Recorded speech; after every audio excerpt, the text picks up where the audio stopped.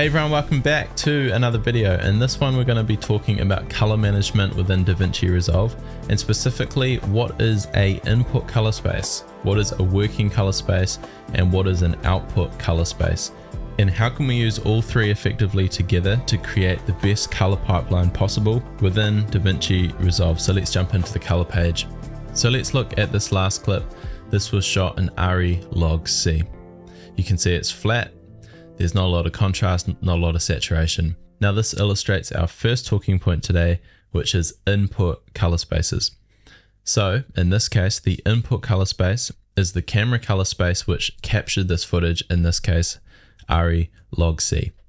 So we need to take it from RE log C and eventually convert it into what we call Rec 709 Gamma 2.4, which is the most common output color space, especially for online deliverables. And the best way to do this is by using what we call a color space transform. So we just create a new node and we add color space transform, which is an OpenEffects plugin made by Davinci Resolve. It's built into the program. So in the input color space, I want to choose RE Wide Gamut 3, and then my input gamma I want to be RE log C. And then my output color space, I'm going to use Rec 709 and output gamma 2.4. So here we have a log to Rec 709 color space transform. So this is without it and this is with it. Obviously you can see that it's given it a nice amount of saturation and contrast and essentially converted it into what now looks good. So we've had our input color space transformed into our output color space. So simply put, if I create a node underneath this, this now becomes my working color space, because this is where I'm going to be working and using the nodes and all the Davinci Resolve tools to create my color grade. So I might want to decrease the exposure a little, add a little bit more contrast, might even want to really warm it up. Whatever you want to do here, you're essentially working and doing the color grade. And because I'm working underneath the output color space transformation, this is considered my working color space. So there's no color space transformation happening before it hits my adjustments. So my effective working color space is RE log C.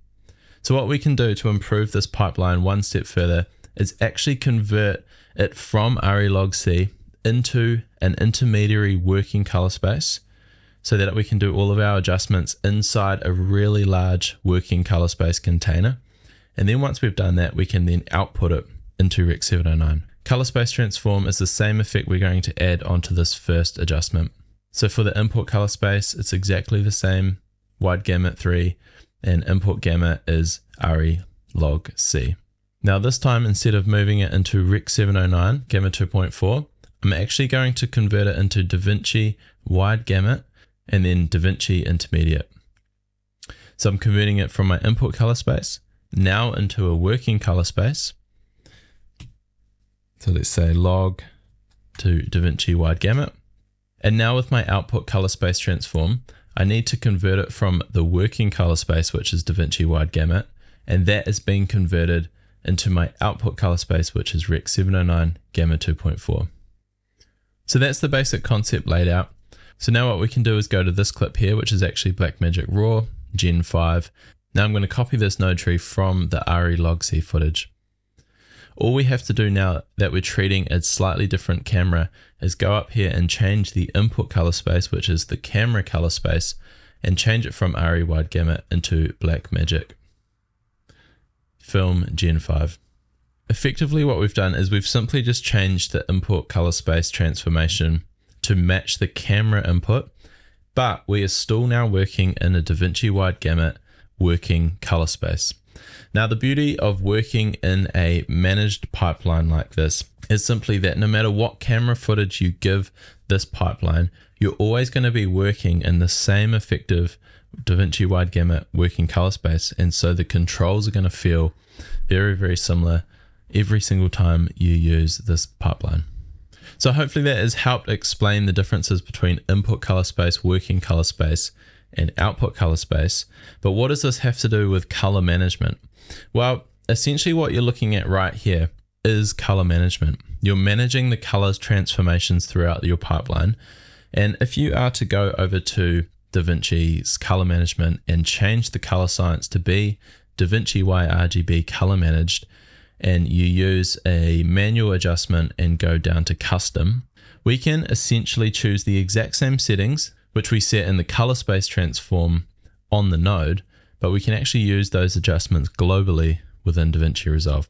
So our input color space in this case can be Blackmagic Film Gen 5. Our timeline color space can be transferred to Davinci Wide Gamut. And then we can use standard SDR, and our output color space is Rec 709 Gamma 2.4. So our timeline color space is the working color space, but we have the same three concepts. We've got our input color space, our timeline color space, which is our working color space, and our output color space. Now these three settings is telling Davinci Resolve to effectively do the exact same thing which we've done with our nodes manually. So if we go ahead and click save, obviously the footage completely changes because we've got the additional node adjustments here. Now I'm free to reset this node tree and simply use nodes to work inside the working color space, which is still Davinci Wide Gamut because that's what we've selected here as our timeline color space. So what happens when we've got multiple clips and we're working in a color managed workflow? Well, you can simply select the RE log C clips, right click, and change the input color space to be RE log C, which you can see it's done automatically. So now, no matter what I do within my node structure, I'm working in a nice working color space of Davinci Wide Gamut Intermediate.